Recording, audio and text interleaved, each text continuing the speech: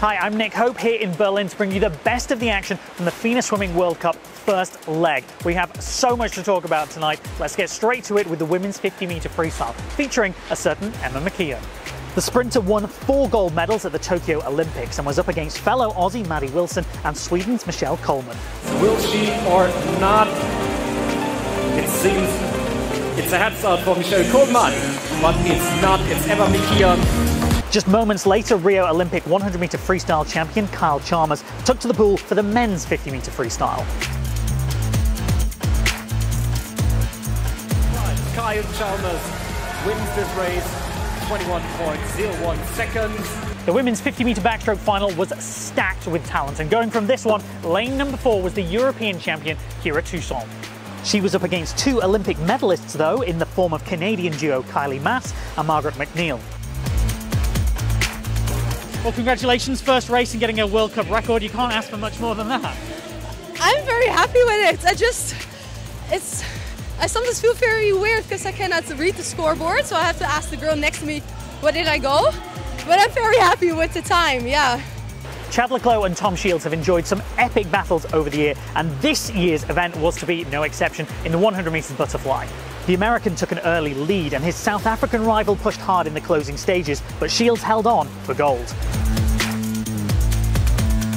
Adam Peaty might be the dominant force in men's 100-metre breaststroke right now, but you may notice there is no British flag up there right now, so step forward Arno Kaminga. He's looking to chase down Peaty over the next few years. Here, the double Olympic silver medalist was pushed hard by his German rivals in lanes 5 and 6, but got the touch to claim the 100-metre breaststroke title. The men's 200-metre backstroke is a gruelling event, and home favourite Christian Diner battled his way to gold. We've obviously not seen the World Cup around for a while because of everything that's been going on in the world, but obviously it's back here in Berlin, your home country. Special to get a win. Yeah, it's really fun to swim here again, and it's always nice for the home crowd, for my parents as well, so they're really happy that the World Cup in Berlin is starting again.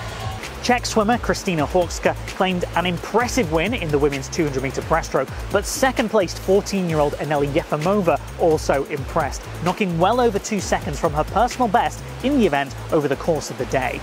There were also stunning swims from a few other teenagers. Isabel Gose won the 400-metre freestyle for Germany, and the USA's Jess Howley won the 200 metres butterfly. Lithuanian powerhouse Danis Rapsi secured a strong victory in the men's 400-metre free, while the women's 100 metres individual medley title went to Anastasia Gobenko of Israel. The final race of the night was the men's 100 metres IM. South Africa's Matt States claimed the win and his first ever international gold medal. What an amazing night of action that was here in Berlin. I'll be back to round up day 2, but before then, make sure you click around our YouTube channel here with FINA, because we have not only match highlights, but also interviews and behind the scenes videos.